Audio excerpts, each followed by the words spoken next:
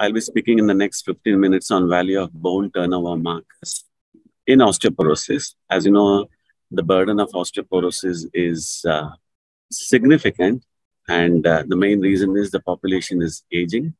Around 200 million women are affected worldwide, and the amount spent is around 37 billion euros. Actually, that's what has been spent in 2010 in European Union. And in India, more than 46 million Indian women over the age of 50 are affected. And these are all, the most of the cost of osteoporosis are accounted by fractures. So what is the future? It is said that by 2025, you will have around more than 1,200 million people, more than 60, having osteoporosis. And the estimated expenditure is around 76.1 billion by 2050. However, there is a major challenge, that is non-response to treatment. So these are the various studies, but they found that 50% patients stop therapy after 12 months. Why? Because complex dosing regimens, undesirable side effects, lack of visible benefit of the osteoporosis therapy. And non-response to treatment can also be caused by a suboptimal response to the prescribed therapy, bioavailability, low dietary calcium intake, vitamin D insufficiency.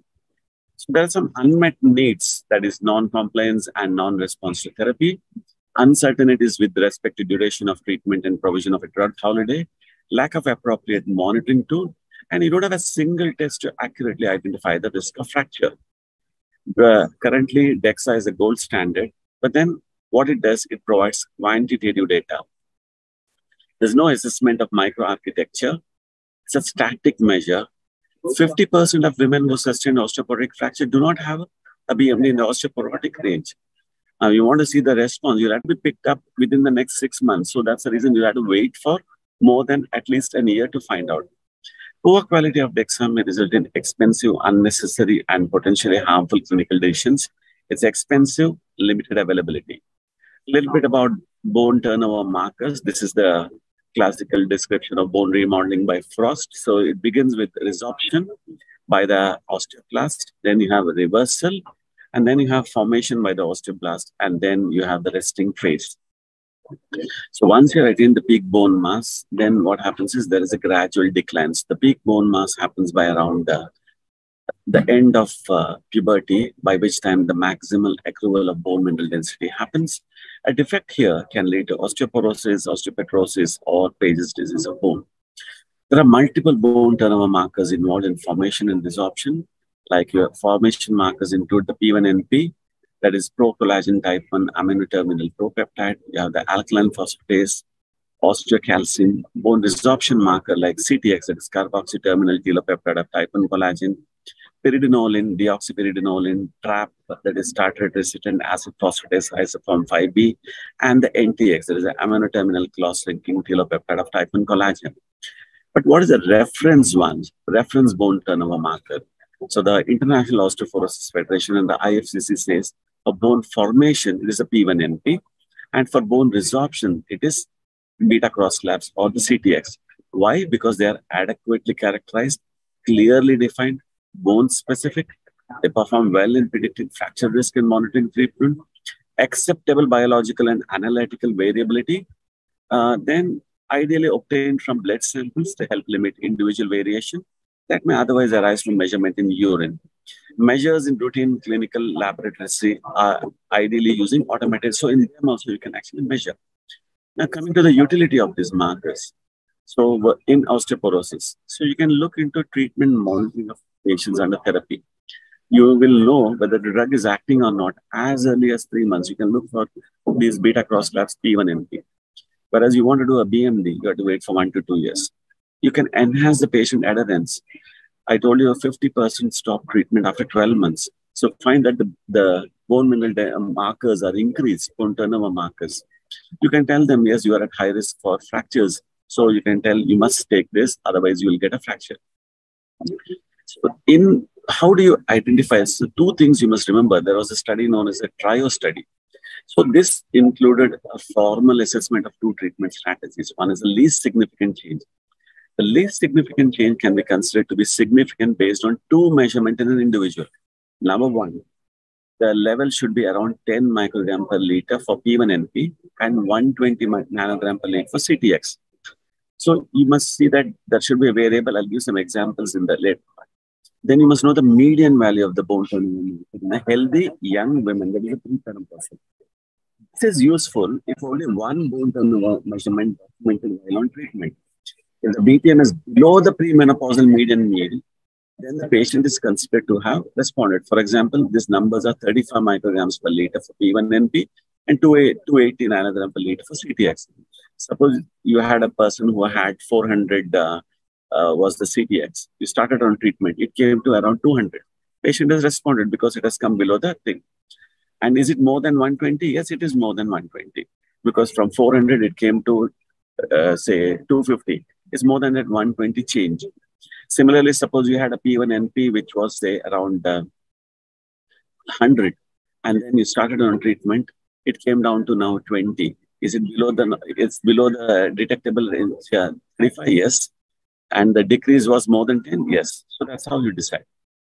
So these are the expected values in osteoporotic patients versus healthy subjects. So you can see in the premenopausal, the mean is around 40-31. And in the osteoporotic, it's 54. Men, once again, it's around 38. So you can see these expected values in healthy women. There is no significant change in serum CTX concentration with age in premenopausal women. They continue to be roughly around this range only, from as low as 0.21 to 0.38 micrograms or around 271 nanogram per liter. We have studied it in the Indian population also from CMC Vellore. Yeah, not so much difference here, but then they are matching premenopausal women having better response compared to that of postmenopause. Coming to monitoring for anti-resorptive and anabolic treatments, say utility. You can indicate therapy success and monitor treatment compliance. So you started with a placebo, you gave them ibandronate. Within 12 weeks, you see that the levels have come down, the beta cross level, that is the CTX.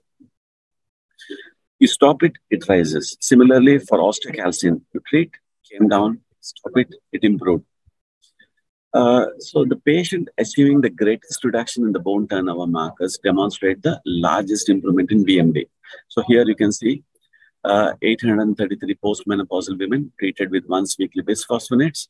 The women who achieved the greatest reduction in BTMs, the highest tertile at 3 months, had the largest mean increase in BMD measured at 24 months.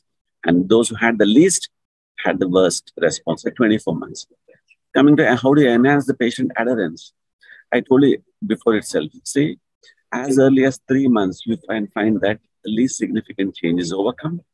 That's because you get a 30 to 200% change within 3 months of therapy. BMD, this 2 to 5% change because at least more than 1.5 to 2 years. And that's the reason we measure. Exceptions include post-hyperpara therapy or post-Cushing's. So I'll just give an example of BMD versus bone turnover markers. Suppose you are driving from A to B. This trip takes 2 years, and there are no signs or signals whether you're on the right way, unless you have an accident. Bone markers are like signals, example, a GPS or a signpost on the road to show you after a few months already that you're on track with your therapy. So that is how it is. Early monitoring, anti-resorptive, it came down, you can see by 3 months. For anabolic, we should see the increase in the bone turnover markers because you are increasing, the bone formation marker starts increasing. So the P1NP, you should look for this, including the CTX. Bone formation will start increasing first and then the CTX. So this is the anabolic window. So once it starts becoming nearer, that means to say now we should, that's a time that to tell you that, yeah, probably, yes, you have to start the action of anabolic therapy is coming to an end. So I told you the positive P1NP response were defined by more than 10 micrograms per liter. If it is the P1NP are identified non-responders, that is an increase less than 10 minutes, they are non-responders. Okay, so what are the differences bone turnover markers versus BMD? So here you use an instrument, of course, not much of radiation. Bone turnover markers, blood or urine sample collection, non-invasive. You can repeat it frequently. Here, probably only after a year or so, exceptions.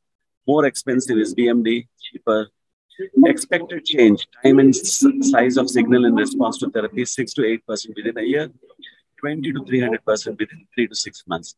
Methodology is actually more robust with AMDs, whereas BTMs, it's still. So this is what the same thing, the noise change. Coming to algorithms and guidelines, what do? How do you monitor osteoporosis therapy? So get a baseline BTM, P1, NP, and CTX, start them on treatment, monitor once again. BTM decrease less than the least significant change. Find out what is the reason, reassess treatment, poor compliance, other issues. BTM decrease is more than the least significant change. The patient is responding, continue the treatment. This is the absolute change, 10 in different studies, 10 micrograms and 100, it crossed that. Median should be below that mean I told you, less than 35 and less than 280. You found that means the patient is responding. So response, I told you, changes greater than the least significant change, results that exceed an absolute target, and reduction to a level below the median found in the healthy young women. This is the Sheffield algorithm. 1 month you do a compliance check. 6 months, once again, P1, NP check response. 5 years, reassess fracture risk using DEXA. Consider pause in treatment.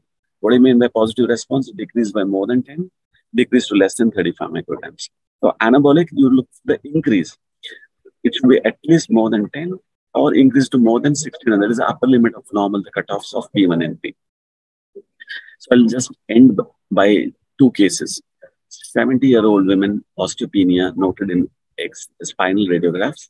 She was treated with alendronate 70 milligram once weekly, calcium, vitamin D. At that time, the BMD was -3 at the hip and spine. They were measured at baseline, and after 6 months, she took alendronate for 5 years. Then we stopped it. They were measured once again after 1 year. So baseline 500, 60. 6 months, 120 and 20. 60 months, same, 120 and 20. You stopped it now. It increased, 440. Did the patient respond to treatment? Has the treatment effect worn off? She responded initially because from 400, it came down to 280. Below this 280 range, it came down to 120, I told no. So the decrease was more than 120, yes. And it fell below the median of the young, healthy adults. Yes, it happened. So it was below that. For T1NP, did she respond? Did the decrease by more than 10? Yes. Did it fall below the premenopausal range of 35 micrograms per liter? Yes. And then after stopping, there was an offset. Now, did it increase by more than 280? Yes, it has gone up to 400 now. And what about PNP? Did we increase from 20? It became 40. Increase was more than 10. It went above the premenopausal range, 35. So telling that she did respond, but then now after stopping, it has increased. Case 2, 87-year-old women, previous fracture, multiple fractures, L3, L4, treated with alendronate 70 milligram once weekly for 10 years, stopped 2 years ago. She is using calcium and vitamin D alone. A vertebral fracture assessment reveals a fracture at L2. Now, after this is after 10 years. There's another fracture at L. Workup for secondary cause of osteoporosis negative. Of course, at 87, we'll not think about that. Her P1NP is 140. What is the interpretation? Line of action. So now, because it is 140, it should have been less than 35. That means patient is no longer having suppression of bone turnover from prior alendronate therapy. She has a high bone turnover. Probably we should give instead of alendronate, probably a zolendronate or a derazumab.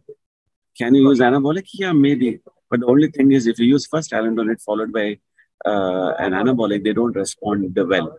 So that is one. Is she a non-responder? No, it's not. When you say non-responder, when you have more than 2 fractures during the treatment period. To summarize, BTMs are a useful tool in the monitoring therapy of osteoporosis and improving patient adherence to therapy. P1NP, CTX bone resorption are reference bone turnover markers recommended by the IFCC and IOF. The BTMs are affected by sources of biological and analytical variability, feeding, circadian rhythm, CKD, steroid therapy being important ones. Many can be controlled or worked around. The response to treatment and adherence can be assessed with BTMs earlier than with BMD as early as 3 months after start of therapy. Appropriate treatment targets for BTMs using least significant and reference intervals have been developed to help identify patients with poor compliance and non-responders. A number of guidelines have been developed to use BTMs in the management of osteoporosis in clinical practice. Thank you for patient hearing.